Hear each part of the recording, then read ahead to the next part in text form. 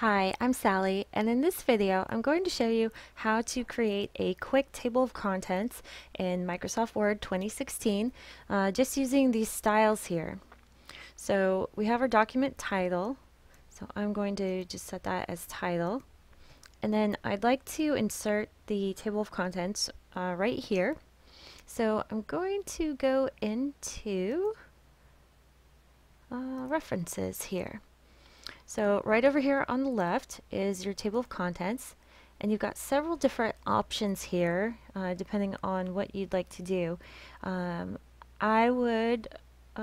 like to use, I'll just use automatic table 1.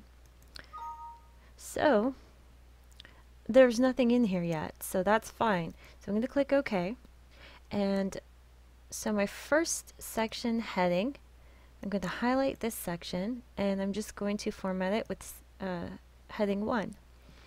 Now I have two subheadings that go under that, so I'm going to set them as heading 2.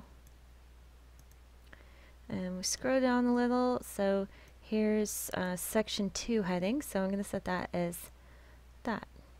See, you can tell that heading 1 is a little bit larger than heading 2.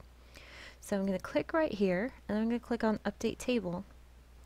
And there it is. It updated everything on its own. So as I continue to work through this document, I can, again, label the sections with the different heading types, and it will automatically generate this contents here. What you'll have to do is click on Update Table, and you may have to choose one of these options here.